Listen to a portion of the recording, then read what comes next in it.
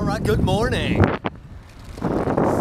Good morning. So I have some exciting Kickstarter project to tell you about today. The orbital wheel, or GeoOrbital, I think. It's a wheel. Goes on your bike, makes it electric. And I want to tell you about this on Bike to Work Day. Here in the States, we do this thing where you're supposed to bike to work. No one really does, but I did see a good amount. Morning. I saw a good amount of people doing it. Unfortunately, I had to drive that day, so I couldn't participate in the annual holiday, but you know me, I do it every other day.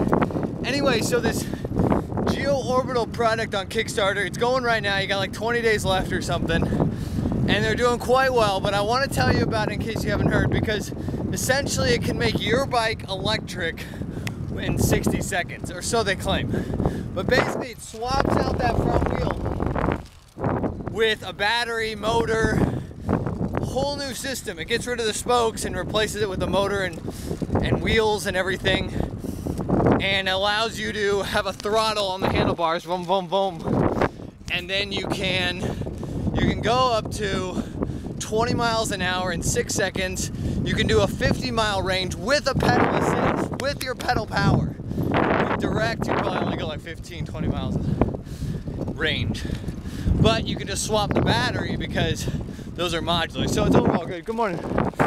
Those are overall pretty awesome components. I really like the technology. Unfortunately, I got this thing over here called a disc brake.